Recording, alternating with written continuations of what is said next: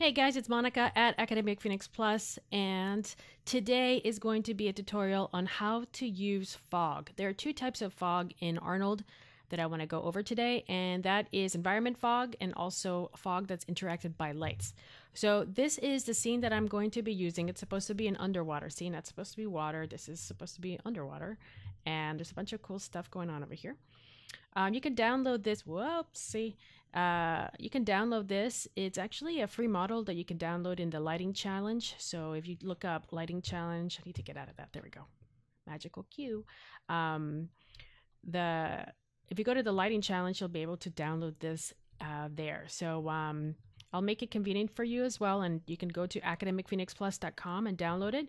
It will have other files in there, such as caustics and stuff for a future tutorial, but in this case, you can just download it either or. But I just wanted to give credit to the where I found this piece. So if I render right now, there's only one light, and if I render, you're going to notice that everything is a Lambert, so there's nothing really special going on right now. All right. So Arnold, if we go to our render settings, fog is actually found in our render settings. So over here in the render settings, go to Arnold, and there's this thing called environment. Now there is a background legacy. This legacy usually means that it's eventually going to be removed, just in case you're kind of stuck with the old ways. But the new one for Arnold and for Maya is atmosphere. When I click on this little checker, you're going to see two options. We have atmosphere volume and then create aiFog. I'm going to click on create aiFog. So not much looks like it happened, but if I click on this little output connection right here and open up the attributes, there we go, Control A, open up the attributes, you're going to see that we have this, these attributes for fog. I'm going to minimize this and let's see what we currently have. So right away, we can see that we have some nice fog going on. It's coming from the further away the environment is, the more fog there is. The closer it is to the camera, the less fog we'll see, which is kind of how fog works. And this is ideal for underwater because underwater, there's so many particles in the water that eventually just kind of fades away. Or if this was, let's pretend that there was no water, this is outside, this is something that you could do with haze or pollution or whatever you want. So let's take a look at the attributes. The first one you'll notice is color. We can change the color. So now we are in a crazy environment. If I want to make it look like the world is polluted and there's some sort of barrel down here that's polluting this environment, there you go. Or maybe this is an alien landscape. That was another one you could work with. Red, there's blood in the water. Not good. Lots of it, it seems. So so there's a lot you can already do with very little. Just by changing the fog color, you can really give it a particular type of mood. I'm going to go back to white. And I'm going to go to a little blue. Just, whoops, that's too much blue. Let's go lighter. That's turning purple. Oh, well, maybe I'll just go back to white. I'm going back to white. Okay, so distance, as you can imagine, means and this is very kind of sensitive value here, but if I change it to 0.2, for example, you'll see that the fog's a lot closer. If I change it to 1, it gets even closer still. And if I change it to, let's say, 10, now I'm really in a foggy space. So basically, as you can hopefully notice, is that fog, the distance is how close is the fog is to the camera. So let's go back to 0.2. I don't know, let's go to 1. That might be too much. Let's go 0.5. Okay, cool. Height. So the way fog works is almost like a box around your environment. So if there was a height, it would rise up and down depending on the environment. So let's say, for example, I change this to a 1. And you can notice that even though the distance is still really close, but the height of the fog is getting really close to where the beginning is or where the fog is. So let's do something dramatic and do 5, right? And if we reduce the height to 0.3, you can see the type of effect that it's having. So you'll start noticing that the fog starts to fade away, except for up here and down there. So it's all about the height. All right, going back to 1. The ground normal is 0, 0, 1. So usually when you see 3 boxes, they represent X, Y, and Z. So Z makes sense for our environment because our Z is, we want fog coming from distance towards us. If I wanted to change this to a -1, the fog's actually from the camera to the distance, and therefore we can't see anything. So that's not really going to help us there. Let's say though that I wanted it to rise or fall. So I can do ground normal to 0, 1, 0. And now we have a different type of fog. We now have fog rising from the bottom and fading as we go up. This gives it a very murky kind of feel. So maybe I'll drop it to 0.3 and you can see the height is really condensed now. It's clear at the top and it's getting really condensed on the bottom. If I keep going down, eventually it just kind of fades away to 0. Oh, don't do 0. So let's say I want to keep it to, let's say 0.3, something a little bit more like misty. So if this was tombstones or anything like that, you can get something really interesting to look at. Again, distance impacts it as well. You can do 1, 5. You can see that it's being controlled by both the distance as well as the height.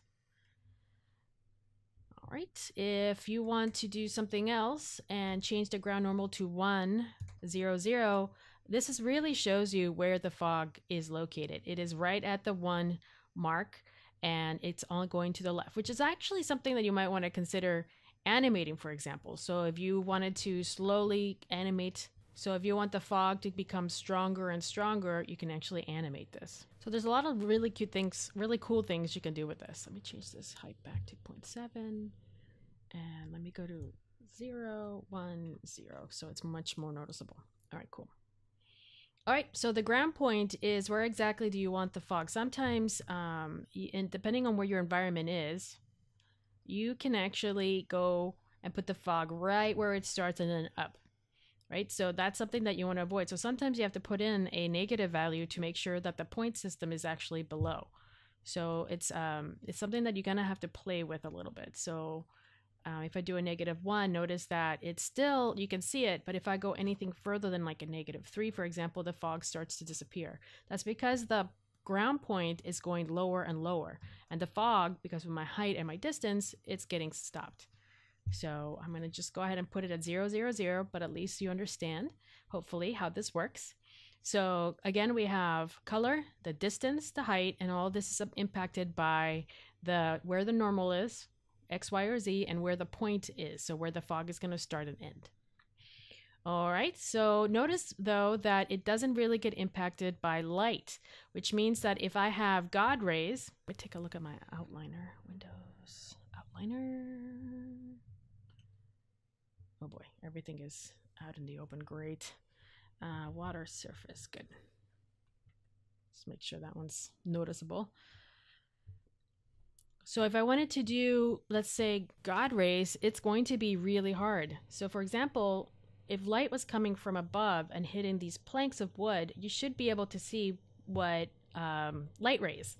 I personally like to call them God rays just because every time you see anything mystical or amazing, there's always like lights streaming from the heavens. It looks like God rays. So, and I think when I describe it as God rays, people know exactly what I'm talking about. So we're talking about just sunbeams, but you know, awesome God rays as well. So in this case, you'll notice that I'm getting shadows and all this information, but it's not getting impacted by the fog. So that means that we have to use something else. So let's go to our render settings.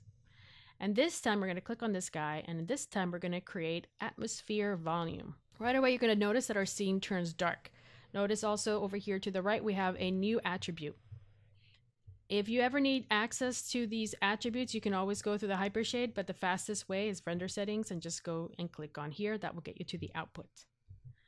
So right off the bat, you're going to think that it's not working, and it's not because our density of our fog is 0. So we're going to increase this a little bit, and as the more we increase, the more fog we're going to get. So the issue with our light is that it can't work with a directional light. Remember that a directional light starts from infinity and goes all the way through. So it's very hard to create fog when you have a light that literally illuminates from everywhere. So I know it's just one direction, which is great, but the problem is that fog can't illuminate the whole environment to try to get these type of shadows for infinity. So what instead we're going to use is, and I'm going to keep this as a base, I'm going to use a spotlight. So let's go to create, light, spotlight. And then I'm going to look through it and just kind of place it in my environment so I can see it. Maybe illuminate something over here. Wow, right click object mode. Let's go back to our perspective. close this. Oop, press play. And now you can see this tiny little beam of light. It's a little bit of a shadow. That is our spotlight illuminating light. I'm going to grab this again and I'm going to look through it. And I'm going to make it look like it's casting lights inside this environment. So maybe something like this.